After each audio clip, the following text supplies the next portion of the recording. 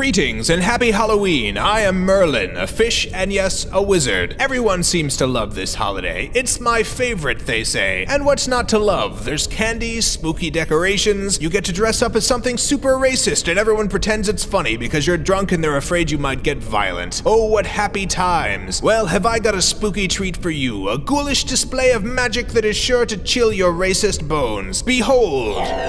What is this, you might ask? It's a soul. An actual soul from a being that used to be alive but is now dead. How spooky. What? Not very scary, you say? What a bore it must be, having to live with that brain of yours your whole life. Let me explain why this is frightening. It's a soul. When you die, this will be you. It isn't doing anything. It just floats there. It doesn't give a fuck about fuck because it can't. For eternity, you will be this. It's a nightmare, the greatest terror you will ever encounter, and all you can think about is how your costume isn't racist. It is, and life is meaningless, and we're all doomed. Join me in part 2, where I will perform another spooky Halloween trick and no one will give a fuck!